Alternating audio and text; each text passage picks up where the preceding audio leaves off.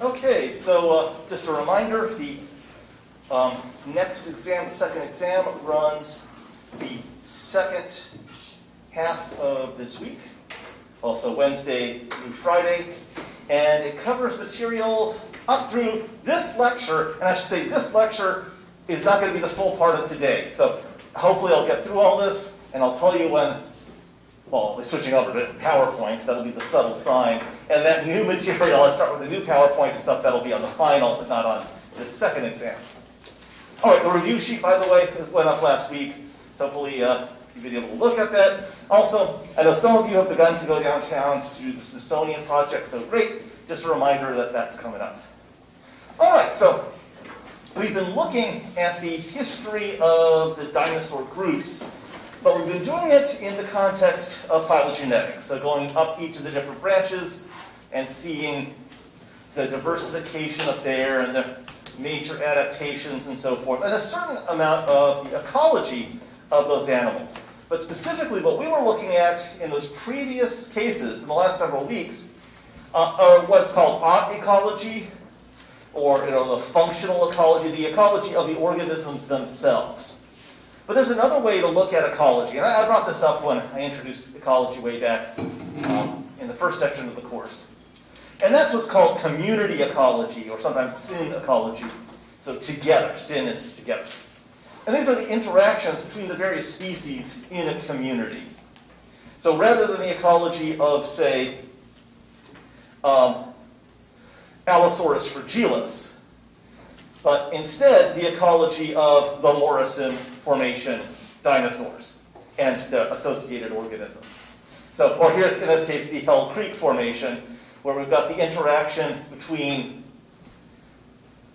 producers, so there's it, the plants getting their energy from sunlight, feeding the herbivores, and the herbivores feeding the second-order consumers, that is, the carnivores, in various relationships here. And then down here are decomposers.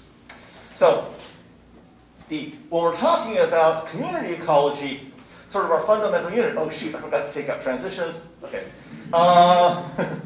And it's going to be different, it's going to be random, so who knows what it'll be next time.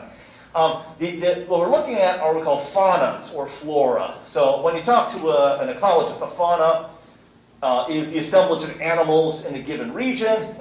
The flora is the assemblage of plants in a given region. Collectively, we can think of them as the ecosystem. And that region might be incredibly small, or it could be some huge, broad example. But what we're interested really here is paleofaunas and paleofloras. It's the same thing, but with an aspect that my colleagues in this building typically don't have to worry about, and that's stratigraphy. Because the assemblages change over time. So this figure over here is looking at latest Jurassic through Cretaceous dinosaurian faunas of Utah. And each of these set of silhouettes represents a different paleofauna, a different assemblage that lived at different moments in history. Typically, we think about the fauna within a formation. And that's a slide I forgot to put in here. Although really, most formations that are referring to these geological units, they often extend for longer than one fauna would exist in terms of duration. So if you've got a really well-sampled formation where you've got a lot of sediment coming in, you can really understand the intervals of time within it, you can actually trace changes of fauna through one formation. So for instance, we see the Morrison Formation at the base here, but in fact, there are a bunch of separate paleofaunas in there, similar to each other, yes, but separate, because that formation took millions of years to deposit. Now, one big aspect that comes out of modern ecology, modern community ecology, is the recognition of biogeography, that different parts of the world have different characteristic sets of organisms. So biogeography itself is the study of the distribution of organisms by region and the factors controlling that distribution. And so here you see is one set of faunal realms in the modern world. And so you have the animals and plants, as it turns out, of course, of Madagascar are radically different than those in the sub-Saharan part of Africa, which is geographically their closest region. And the organisms of Africa south of the Sahara are rather different than those of the northern part of the Sahara, and so on and so forth.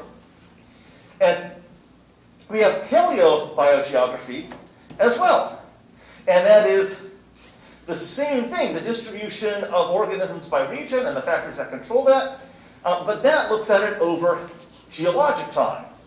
And on geologic time, there are changes to the physical geography and in terms of the climate that modern biogeographers don't have to worry about. For instance, the rise and fall of sea levels. Okay, we have to worry about that a little bit, but that's on the scale of meters, not hundreds of meters like we see in the geologic record. Or the actual motion of the continents. Yes, the continents are still moving, but at the rate of a fingernail.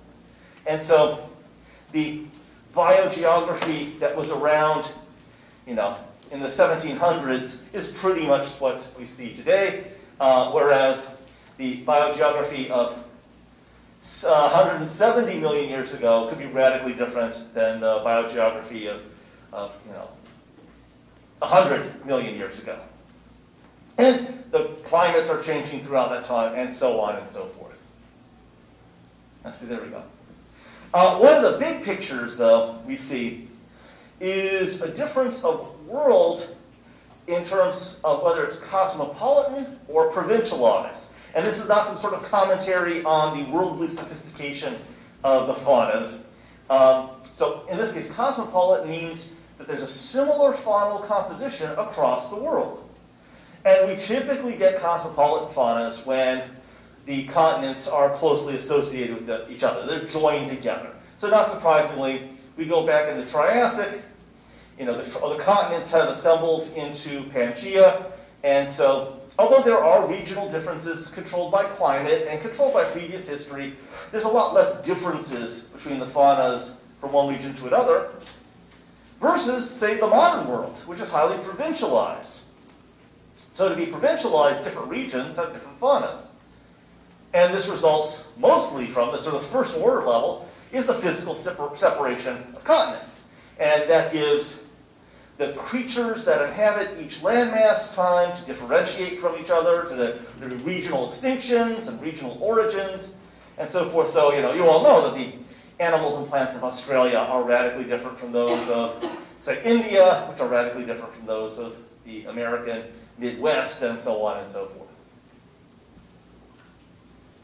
Now, on the broadest level, we see that dinosaurian history, even though the continents themselves are breaking up throughout much of this interval, is largely cosmopolitan in its first section, and then becomes a lot more provincial in the late Cretaceous. So we go to the late Triassic, and throughout the Triassic, the world is joined in one place, and not surprisingly, very similar faunas from region to region. But, we move up to the early Jurassic, still pretty similar, whether we're in China or Arizona or Argentina.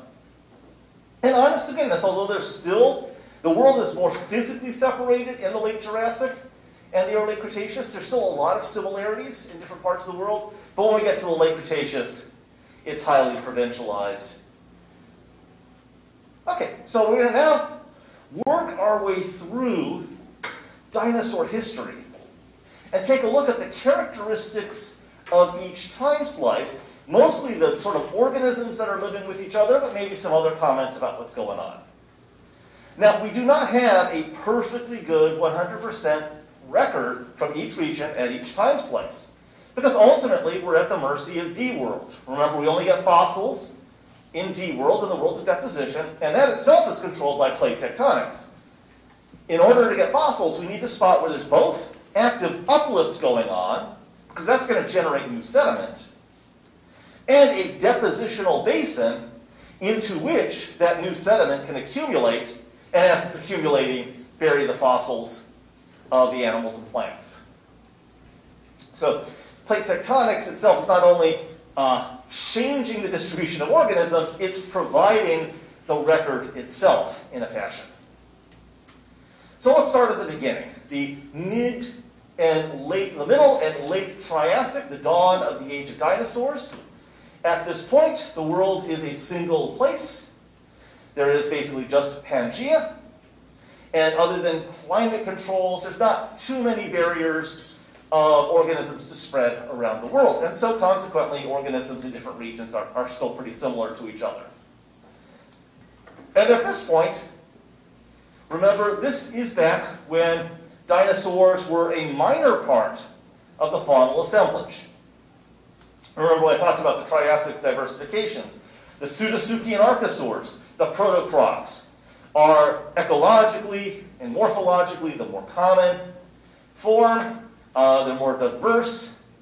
And the therapsids are still doing fairly well.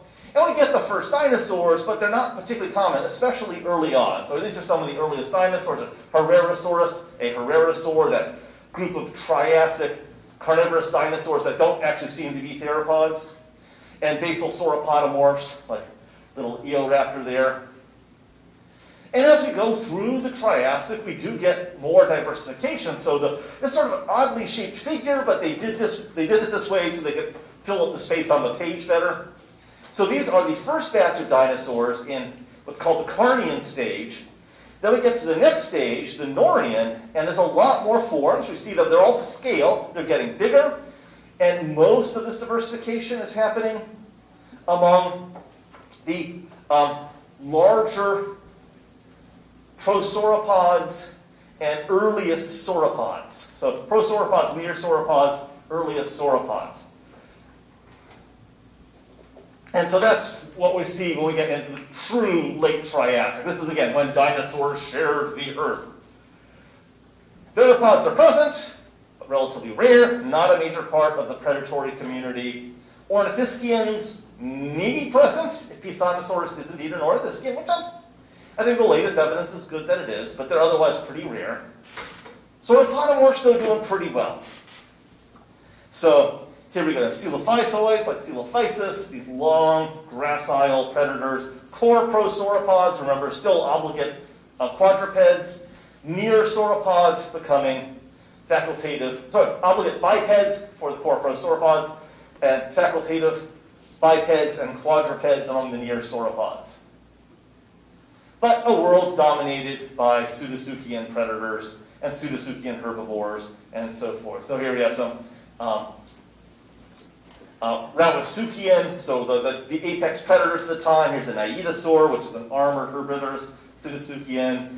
This is a representation of the communities that existed in the petrified forest before it was petrified. And yeah, there's some dinosaurs here. There's Coelophysis, the Coelophysoid. And there are some Silosaurids, so dinosaur cousins, but a lot of this diversity is Pseudotsuchians. Even up to the very end, when we get the first true sauropods, they're not getting attacked by theropod dinosaurs, they're getting attacked by the largest Pseudotsuchian predators. But then, something big happens. That's not lightning, though. It's volcanoes. I talked about this before. The Central Atlantic Magmatic Province erupts as Pangaea begins to tear itself apart. And the world of the late Triassic ends, and we move to the early Jurassic, when dinosaurs actually do inherit the Earth. But at this time, it's still largely Pangaea. And not surprisingly, the dinosaurs we find in, South Africa and the American Southwest and China are still pretty similar to each other. Very similar dinosaurs in all these regions, in Antarctica and so forth. So this is when the Dilophosaur grade shows up. Remember, these are these next phase of theropods. They don't form a clade. As far as we know, there seems to be a grade of organization. Larger theropods beginning to become common. Core prosauropods, near sauropods, very common. This is part of their heyday. And the ornithischians begin to pop up more and more into the record, including things like Scelidosaurus here, a basal thyreophrid.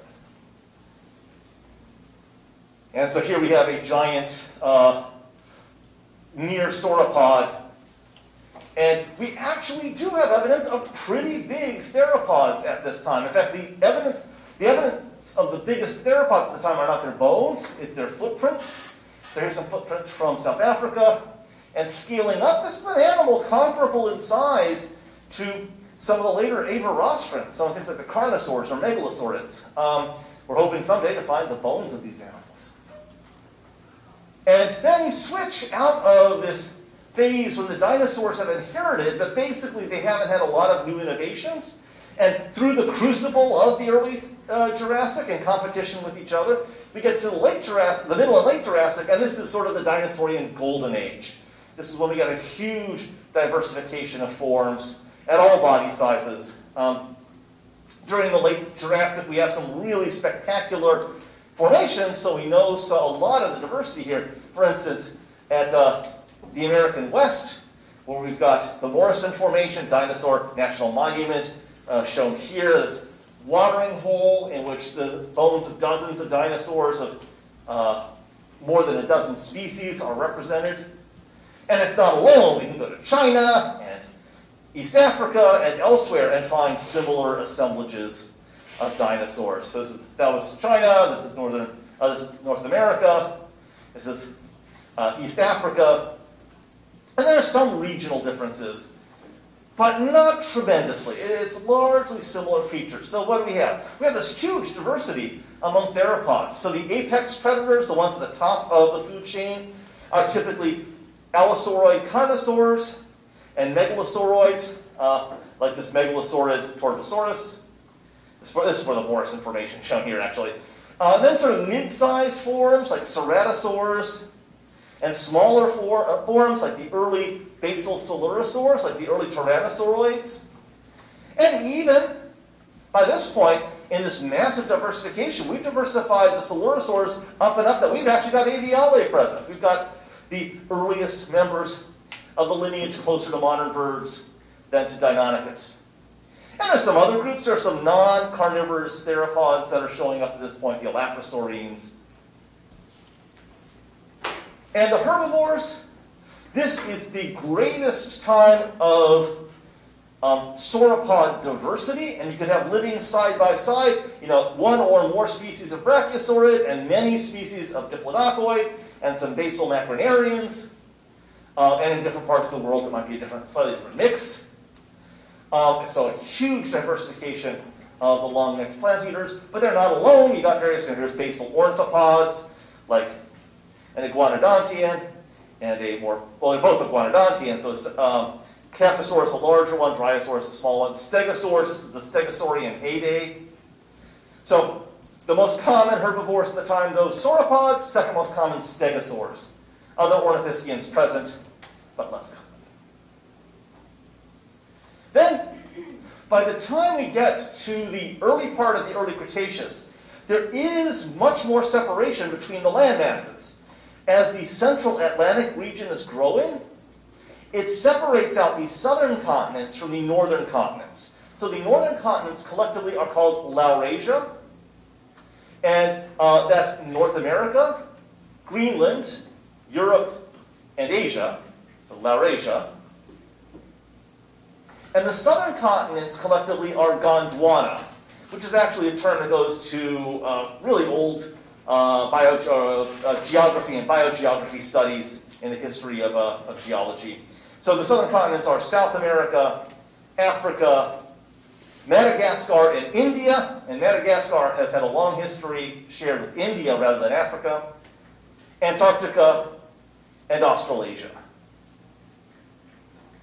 And as they separate out, they're still, they're getting further apart. There's some regional provincialization going on, but apparently still enough connection that we have a lot of similar creatures in different parts of the world. Now, I say this is the flowering of the age of dinosaurs, and it is in two different ways. One is we get an expression of diversification in some of the groups, so flowering in that sense, but it's also the time that a very odd group of organisms evolves, and those are flowers, flowering plants. So flowering plants, collectively called angiosperms, are today by far the most common type of plant. Now, a flowering plant isn't merely something like a rose or a magnolia or things like that. They can have tiny little flowers as well. They're also the fruiting plants. So any plant that has true fruit or flowers is an angiosperm. Now, the interesting thing, one of the many interesting things about flowers is that they have sex with animals. They don't reproduce to produce hybrids with animals, they have sex by means of animals. That's what I mean by have sex with animals. That is, most of them do not get wind pollinated, like their ancestors did. Although some do, and they're quite annoying. It's ragweed and so forth. But instead, they're pollinated by means of some form of animal, typically an insect, but they can be some other groups as well. Today, bats and birds, for instance. And by pollination, that means the transmission of the sex cells. That's what pollination is. So, you know, an insect flies into a flower and gets covered in plant sperm, because that's what pollen is.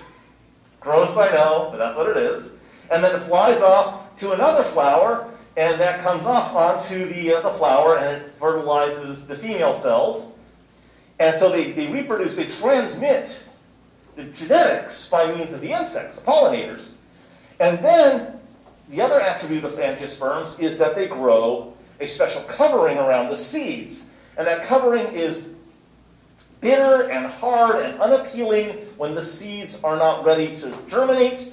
But when the seeds are ready to germinate, that covering turns into something that's nice and nutty, because nuts are actually fruit. Or tasty and sweet, like more typical fruit. And that's when the other group comes along, the vertebrates. Because vertebrates are the main animals that eat seeds, and those vertebrates today is all sorts of things. Back in the Mesozoic, it could be all sorts of things too. Early mammals, lizards and their cousins. But of course, the most common one would be dinosaurs, herbivorous dinosaurs. So they come along, munch on the fruit, walk around some distance, do their business, keep on going, and they've transported the seeds for the plant, and heck, they've given it a bunch of fertilizer too. And so between the insects doing their pollination and the spread of seeds by vertebrates, including dinosaurs, the angiosperms become more and more common throughout the Cretaceous. Now, there was a time that some authors suggested that dinosaurs in particular were responsible for the origin of the angiosperms. The idea was that the extinction of most of the high browsers, those would be sauropods and stegosaurs, although stegosaurs weren't necessarily habitually rearing up, but they could have done that. And this idea was that they wiped out these forests, and so just smaller plants were around, and that the action of low-browsing animals helped clear out the fields, and the angiosperms did well. Well, it turns out sauropods do really well in the Cretaceous. This is sort of a very biased view. Sauropods are doing great. So it's not like the high browsers disappeared. The low browsers do become pretty common. And instead, it looks like the angiosperms were probably going to spread anyway. Dinosaurs certainly helped them and maybe helped support certain types of fruit. And maybe it's the stories the other way around. Maybe the diversification of angiosperms helped the dinosaurs, that is, providing lots of new types of nutrients. Well, let's take a look at the dinosaurs that are around in the early part of the early Cretaceous. Well, if we look at the predators, it's not dramatically different than it was back in the Jurassic. Still carnosaurs as one of the major apex groups. Within the megalosauroids, the old style disappear and they're replaced by the spinosaurids. The tyrannosauroids, some of them are getting larger, but they're still not the apex predators. And we got lots and lots and lots of sorts of Coelurosaurus represented here. We got dromaeosaurids, like Deinonychus, and oviraptorosaurs. So these herbivorous, carnivorous dinosaurs. And the herbivores, sauropods are still doing well. This is the brachiosaurs and their relatives among the early cousins of the titanosaurs are doing super well. And things like the smaller diplodoctoids, the dicryosaurs and the robachisaurids, the sort of lower ones feeding lower to the ground, they're undergoing a diversification at this time. Oh, it is fair to say that a lot of low-browsing forms were diversifying. Ankylosaurs, very abundant at this time. Stegosaurs, increasingly rare. In fact, they disappeared by the end of this time. Early ceratopsians, small ornithopods. And an especially important group here are the Styracosternan iguanodontians, like Iguanodon itself. This is when Iguanodon was around. They're becoming really common.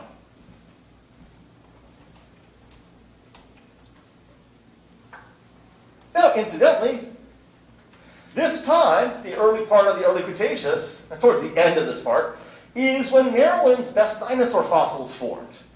So just so you see where Maryland is on the map, there we are. We were still, we were coastal, and in fact, PG County is the best spot to find dinosaurs from Maryland. In fact, you go up Route 1, you turn right at Conti Road, you turn right into the first development there. It's a light industrial park, and there's a little dinosaur site there. It's gated off, it's opened every first and third Saturday if you want to go digging there. You can help them out. The specimens go to the Smithsonian ultimately. Although some of them actually going to be going to some of the Maryland repositories as well. But there's some research going on there. I was actually just there on Saturday, but unfortunately it was too rainy. It had been too rainy the day before, so everything was saturated. We couldn't do any digging. So the dinosaurs we find there, well, this is what the stuff looks like. It's a clay pit. It used to be mined professionally. It's called the Arundel Formation.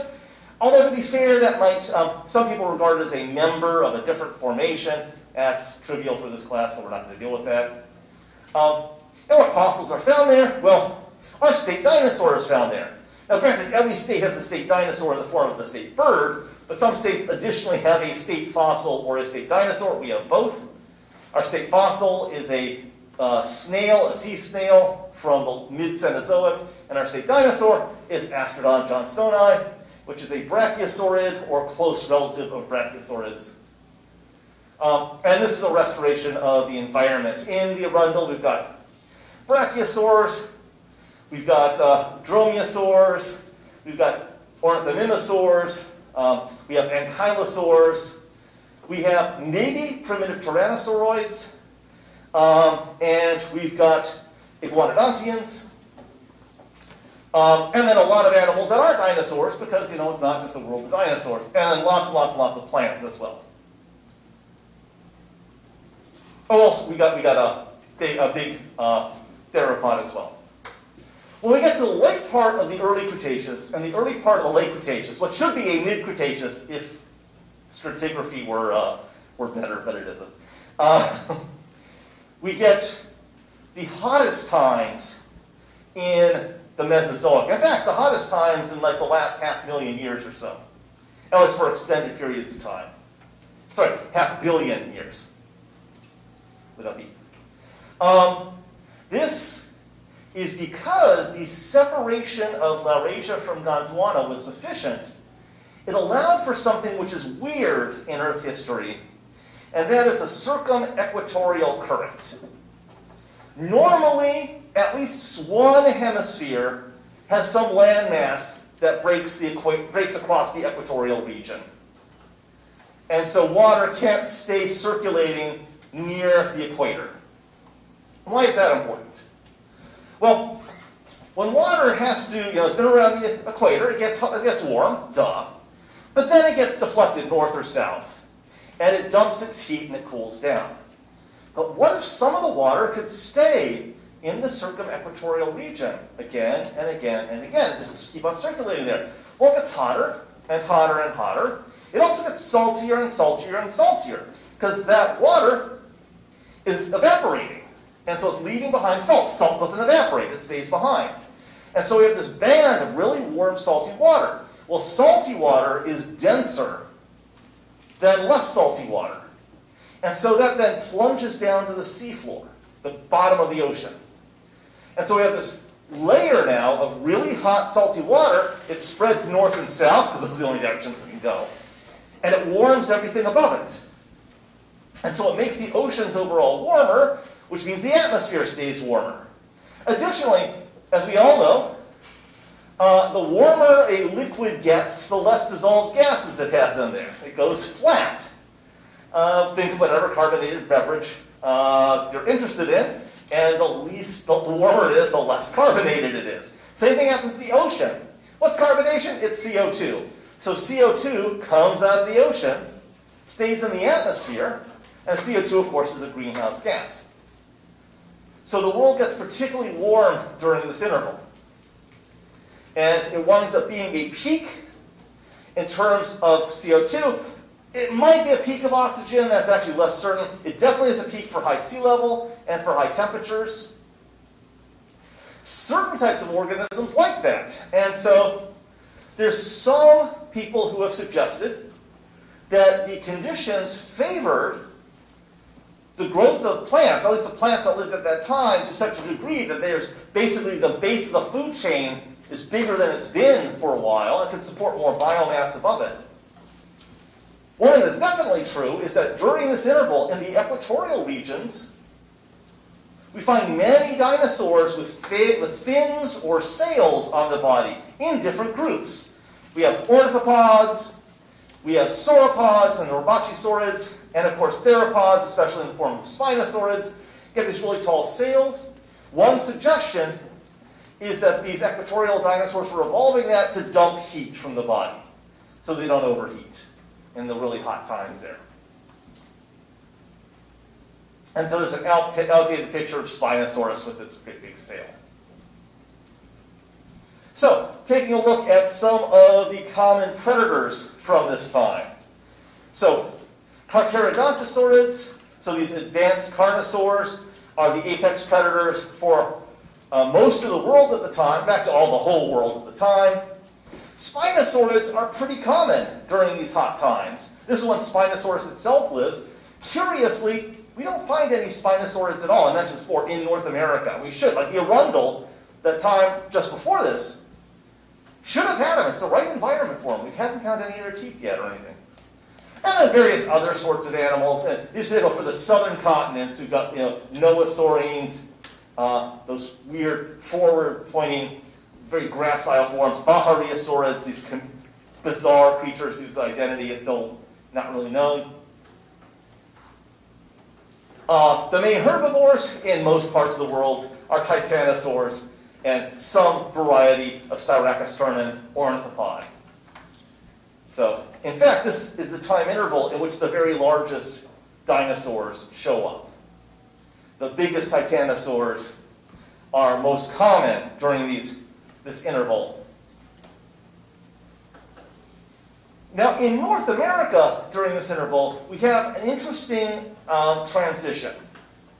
And that is some groups which were already present in Asia begin to spread into Western North America over what's now the Bering Straits. So this is Siberia, this is Alaska. This area is above sea some of the time and below sea some of the other time. And these groups that seem to come over, or that are shared between the two of them, ankylosaurians, club-tailed ankylosaurians. The advanced frilled neoceratopsians. There were earlier ones that were over here. Now we're getting the big ones with the great big frills. Pachycephalosaurs, maybe remember that pachycephalosaur origins remain a mystery. Advanced tyrannosauroids. The ornithomimids, the toothless members of the ornithomimosaurs, and maybe some other groups of coelurosaurs. And possibly hadrosaurid ancestors are coming over into North America. Although it might be the other way around with hadrosaurids. They may have the hadrosaurid ancestors may have started over here and made their way to Asia. They look like they're exchanging back and forth a lot. And so you can go towards the end of this interval to the American Southwest. And although these aren't any of the Idaes, so they're not members of the later group that end in Idae, this is a tyrannosaur near to Tyrannosauridae, but not in Tyrannosauridae. These are ceratopsians, not quite ceratopsids, but close. And that is a hadrosauroid, but not quite a hadrosaurid. So these are all like just right before they transition over. And so we see this, they're all from this interval right here that represents the separation from the sort of mid-Cretaceous assemblage to the typical late Cretaceous assemblage. Unfortunately, as it points out, dinosaur fauna is rare. During that interval, we actually do have very, very few sites where we've got good fossils for just sad reasons. I mean, the tectonics wasn't favorable for it at the time. And then we get to the late part of the late Cretaceous, sort of the peak of dinosaur provincialism, and I think you can see why. The continents are really spread apart, sea level is very high still for most of this, and different regions have different sorts. There's some draining of the seas at the very end. We'll talk about that when we talk about the extinction, but still, the different regions are highly separated. And this is our interval of time, these last two stages of the late Cretaceous, where we actually have the best dinosaur fossil record around the world. It's not even by any means, but it is excellent. And it's not just the dinosaurs that are separated up. It's mammals, it's amphibians, it's even the plants. So this shows different types of pollen in different regions. And in fact, they often match the different types of dinosaurs that are in different regions. So let's go region by region. The best studied, the best understood of all of these, one of the greatest sample, is what we call Laramidia, or Western North America. Western and Eastern North America are separated by a shallow seaway. And this Laramidian assemblage is a super familiar one because we have so many good fossils.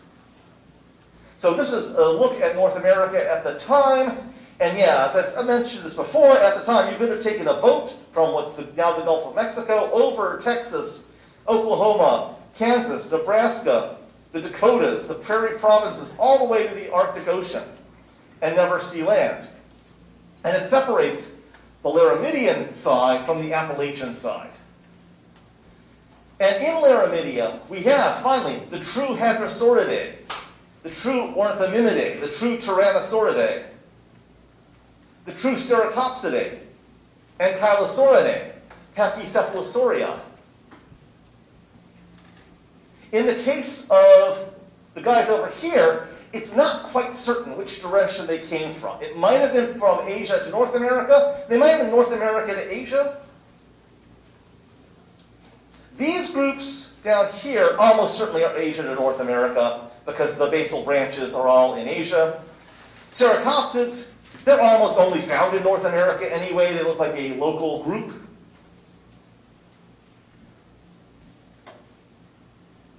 So this assemblage of dinosaurs is very characteristic for Laramidia, very well understood. And it's, as we will see as we continue to go through the course, a lot of our understanding of dinosaur biology comes from these forms.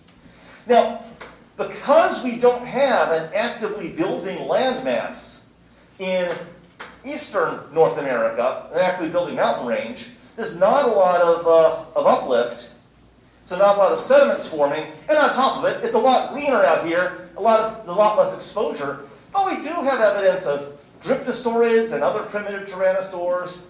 We've got primitive hadrosaurs. We have some, as you see down there, we've got some ankylosaurs and so forth. But in general, they seem to be earlier diverging groups that we see in Laramidia. So there's Asia America with its characteristic fauna. And it is an Asia America because many of these groups are found in both regions. And you go over to continental Asia, if you find deposits where there's a lot of water, where there's streams and so forth, it's basically the same critters that we have in Laramidia. But because Asia is a larger landmass at the time, it also had some big deserts.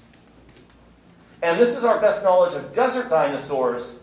And not surprisingly, the dinosaurs of the deserts are much smaller. A community with very fewer plants can't support a lot of big animals. This is where Velociraptor is from. This is where Protoceratops is from. The largest dinosaur in continental Asia in the deserts is an ankylosaur, and it's not even a particularly big one. And that's just because it's a tougher environment to live in. Europe is, as it's been throughout most of the Cretaceous, an archipelago. For that matter, even the late Jurassic. So it's a bunch of, it looks something like Indonesia might look today, both in terms of being tropical, but also a bunch of islands of various sizes. And it's got its own batch of primitive hadrosaurs, and its own radiation of unique forms of ornithopod, and various unique forms of Coelurosaur, and various unique forms of Ankylosaur, with a couple elements coming in from the south. And recently recognized, there's some creatures from Europe heading south. So there's a look at the European archipelago at a couple different time slices. It turns out that the only known so far hadrosaurid found in Africa is specifically from Europe. So it's a newly discovered formation from the very, very end of the Cretaceous. Only one bit of it has been described so far, this hadrosaur.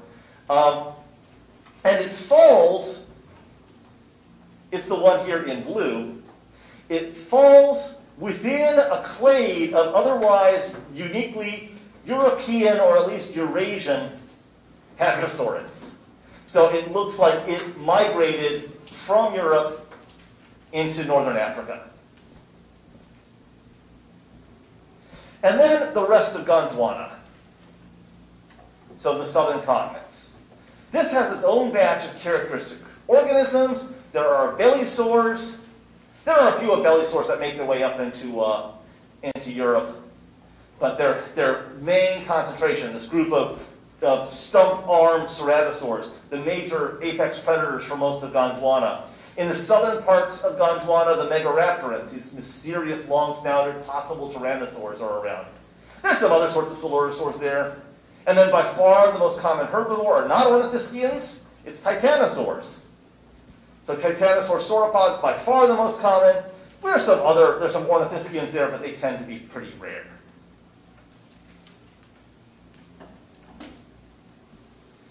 And so it's another fauna, in this case one with a megaraptoran in it. And so this is a look at the distribution of the balesaurids. And you see there are some up there in Europe, that's 4, but otherwise they're all over the Gondwanan regions. And so, as I said, here's sort of the creatures, the theropods of Gondwana, that I already mentioned them before, and dominated by titanosaurs. And that's the nature of the world when the Great Impact occurred 66 million years ago. But that story is what we'll pick up later on, at the end of the course. But now I'm going to say a little bit about trace fossils. So this will actually segue directly into Wednesday's lecture. So, most of the work we've been doing with this class has necessarily looked at the body fossils, because body fossils tell us about most aspects of the biology, especially with regard to, say, phylogenetics and changing adaptations and so forth. But trace fossils are pretty important too.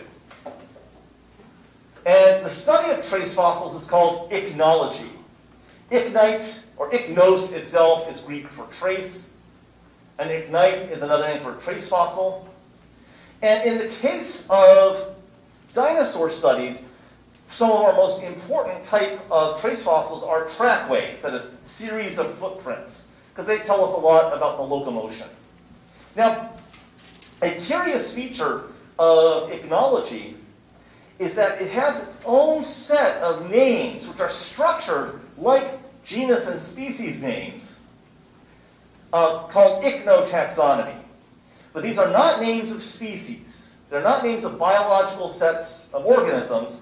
They're names for the footprints, or the bite marks, or what have you. And they're totally separate. They're distinct from, and they're totally distinct from the species that made them. In fact, if 2 dinosaurs had the same foot, same style foot, even if they're different groups of dinosaurs, they would produce the same ichnotaxon, because the footprint would look the same, and that's what's getting named there. It's weird. If I were in charge of things, it's not how I would have done it, but it's been a tradition since the 1700s, so we're stuck with it. So here we see 2 different species, quote-unquote, of eubrontes, but in fact, it almost certainly is just a younger and older individual of the same species, but because they're different in terms of the footprint shape, they're given different names. It's weird, but that's the way of things. Now, in general, we can pin down the organism, the group of organism that made the tracks pretty well. Not always, but generally pretty well. We can recognize what one it is because we know the number of fingers and the relative proportions of the fingers and toes and the size of the hand and the feet and so forth. But it's not quite as good as like a field guide to mammals you might get, which you can see a footprint, oh, that's a gray squirrel or whatever. For one thing, we typically don't know all the body fossils that lived in a particular formation.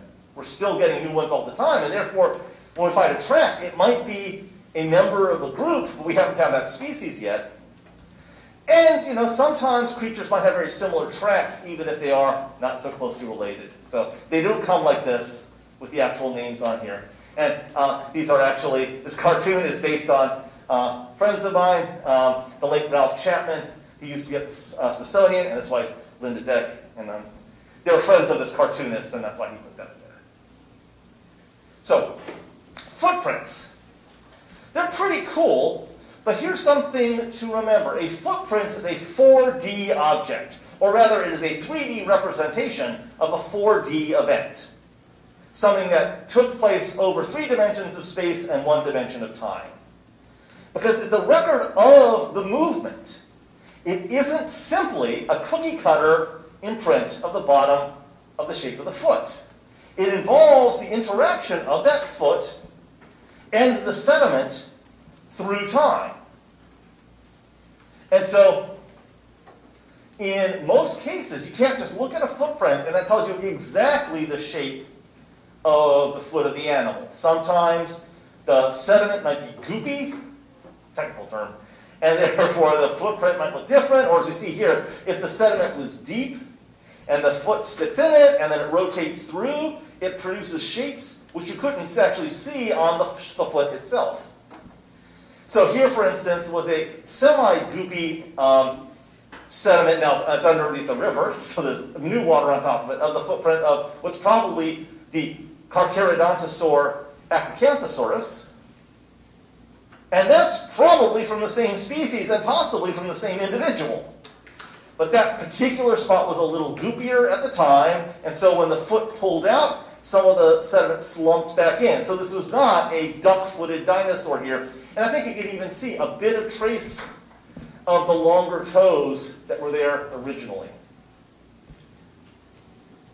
Nevertheless, footprints are great for increasing our knowledge of the diversity that might live in a particular region at a particular time.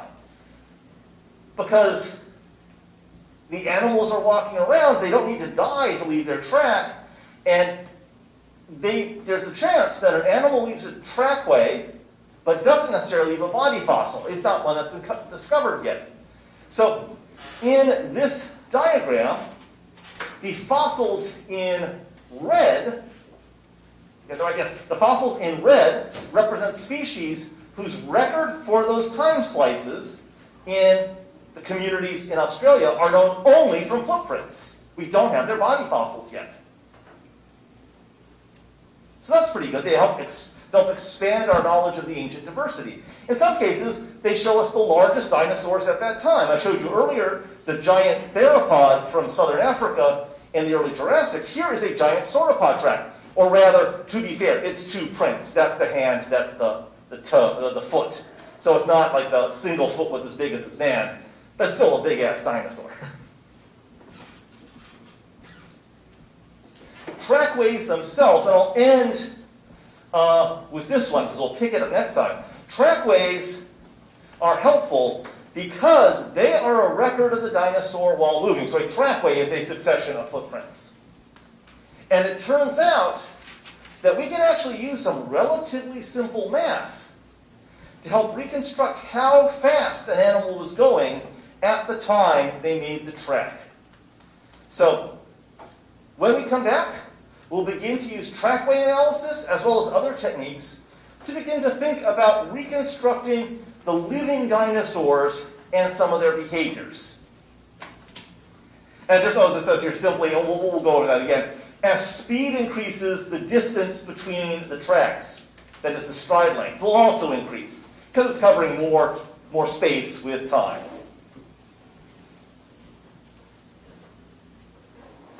All right, so I will see you all on Wednesday.